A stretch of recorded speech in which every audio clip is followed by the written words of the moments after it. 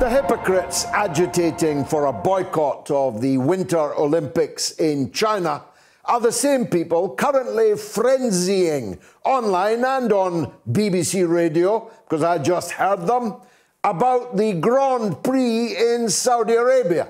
That's a country that cuts people's heads off on a Friday afternoon in the street, in public. It's a country that crucifies teenage boys. Yes, crucifies teenage boys. It's a country whose effective ruler not only murdered Jamal Khashoggi, the columnist on the Washington Post newspaper, but cut him into tiny pieces with a bone saw brought for the purpose and a bone sawer brought in for the purpose, and flushed those pieces down the drains of Istanbul. This is a country where there has never been an election of any kind. This is a country to whom we sell deadly weapons so they can massacre people next door in the poorest country in the Arab world, namely in Yemen.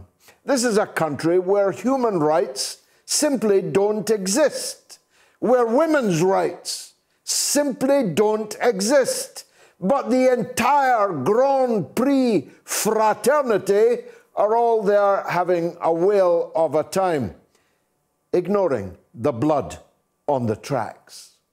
But the hypocrites are not just guilty of double standards when it comes to sporting occasions. The hypocrites are much more dangerous than that. The hypocrites are planning a war. The only question is where? Where do I start? Let me start in Iran, where last night the Iranian peaceful nuclear reactor, declared peaceful by the International Atomic Energy Agency, the IAEA, which has testified time without number that Iran does not have a nuclear bomb, is not seeking to build a nuclear bomb, was itself bombed. Now, the Iranians are playing it down, because if they didn't play it down, they'd have to respond. And then I'd be speaking to you already in the middle of a Middle East war. It would already have broken out. Because, of course, the Iranian peaceful nuclear reactor, if it was bombed last night, it was bombed by Israel, which made a joke this morning when asked if they had bombed Iran's nuclear reactor. We never ask a man what he did the night before. Well, let me speculate on what they did the night before.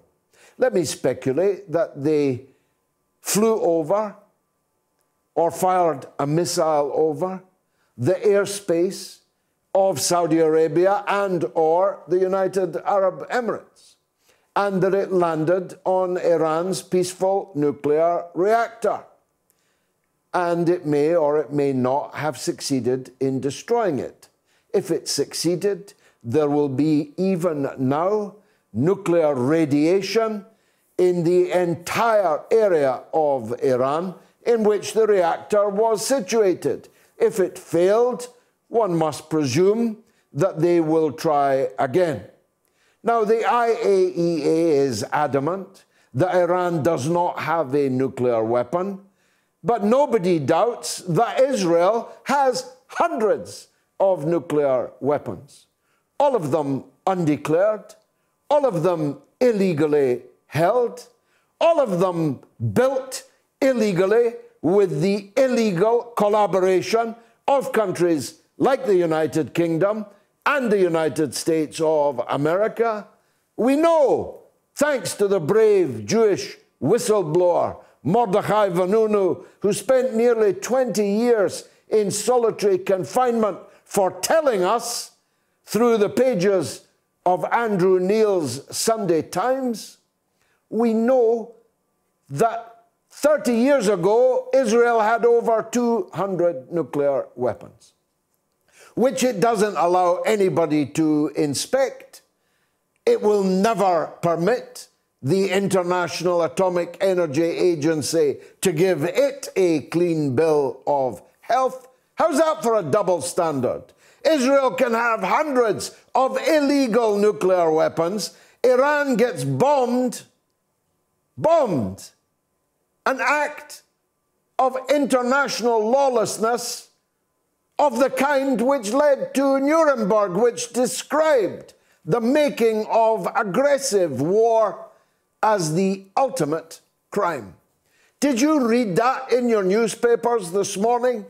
Is it running on the BBC? This is the only place that you will hear and be able to discuss what happened in Iran last night. So if I was running a sweepstake, that would be one of the tickets in the hat for the place where the next war is going to happen. And if it happens, don't imagine for a moment that it will be confined to Israel versus Iran. Every country in between, and all of the shipping, naval, military, and aviation assets of everyone that is aligned and allied with Israel will be in the firing line. The Straits of Hormuz will instantly be blocked. The oil fields of our closest allies, the aforementioned Saudi Arabia among them, will be immediately on fire. You will not be able to buy a barrel of oil at any price. International trade will come to a halt in the Suez Canal. And the mother of all recessions will be immediately triggered. And that's the least dangerous of the theaters of war that I intend to discuss in this monologue. Perhaps the most dangerous is currently unfolding as I speak in the Ukraine. In the Ukraine, after a coup sponsored and organized by the European Union and the United States of America, the elected president was overthrown and driven from the country. The parliament was set on fire, and the very first law that the new parliament that succeeded the parliament that was burned down passed was to illegitimize, make illegal the use of the Russian language in the country, which came as something of a shock to the 25% of the Ukrainian population that actually are Russian and speak nothing but Russian in their daily lives. Since when? The borderland between Russia and the Ukraine has become a free territory out with the reach of the coup government in Kiev, buttressed as it is by goose-stepping Nazi fanatics who literally wear swastikas on their armband. That area is called the Donbass. Many of you don't even know that word, don't even know that name, but you may very well hear of little else in the next weeks and months, because the next war might be fought over the Donbass. This evening, the Ukrainian government has called on the United States, the United Kingdom, and NATO immediately to send military forces to the part of the Ukraine currently under siege and now being heavily bombarded by the Ukrainian armed forces, namely the Donbass. Now, the eastern Ukraine was the industrial heartland of the Ukraine. Russia doesn't want it, but may have to defend the millions of its people whom this evening it has been said by the leader of the Donbass authorities are to be given Russian citizenship. You feeling me? Millions of new Russian citizens being bombed right now by a Ukrainian military that may shortly be reinforced by UK, US, and other NATO forces. That sound like a war to you? Well, it does to President Putin, who again this evening has said that the presence of any NATO forces in eastern Ukraine will be a red line for Russia. That sound like a war to you? It certainly does to me. So, dear citizens of the European Union, of the UK and the US, you have to ask yourself this. In this bleak midwinter, when your old age pensioners are shivering and choosing between eating and heating, with your health services crumbling under the pressure of COVID-19 and all of its associated knock-on costs, with your crumbling infrastructures, are you ready to burn untold billions in a war with Russia? Are you ready for your sons, daughters, to die in a war for the Donbass? Ask yourself that question, because you may soon have to answer it. And of course, the third potential theater of war remains China.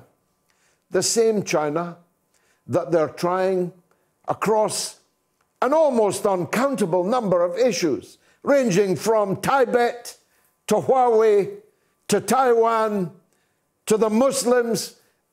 The American people really don't like Muslims very much.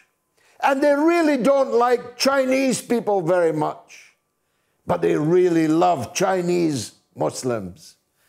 And they may well be asking you to go to war on one or other or all of these trumped up fake news fabrications, as great as the fabrications that drew us all into the disaster in the war and occupation of Iraq, which hasn't finished yet, whose reverberations are still shaking us, even on the streets of Britain, of Europe, and the United States.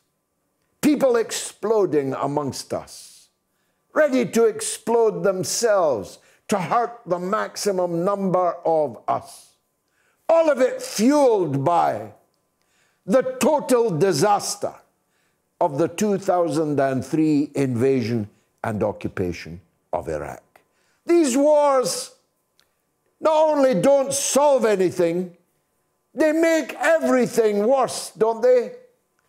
Didn't the war and occupation of Afghanistan make every matter worse? Or are you amongst those that thinks the 20 years of blood and treasure we spent in Afghanistan to have been worthwhile? Any of you out there think it was a good idea to overthrow the government of Iraq, to occupy it by hundreds of thousands of foreign soldiers, and to send cascading around the world the ISIS ideology? Any of you still think it was a good idea to invade and overthrow Gaddafi in Libya and replace him with the alphabet soup of Islamist fanaticism, some of whom were nurtured here in our own country, in the city of Manchester, which I have just left, and in which I was when one of our hideous monstrosities that we had nurtured deliberately in Manchester blew himself and more than 20 children up in the Manchester arena. Any of you still think that it was a good idea? Any of you still think it was a good idea to become the Air Force and the armourer and the financier and the propagandizer for the Al-Qaeda, ISIS hordes in Syria, whose black flag would be flying right now over Damascus if it were not for the aforementioned pantomime villain, President Putin? Any of you still think that was a good idea? I tell you, if I was to choose which of those three, China, Russia, Iran, was the most dangerous theater of war that we may now be standing at the doors of, I would find it difficult to differentiate between them. But here's the nightmare prospect, ladies and gentlemen.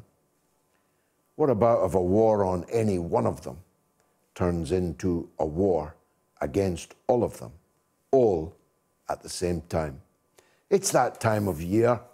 Remember Napoleon's march on Moscow. Remember Hitler's attempt to march on Moscow. And remember how it ended.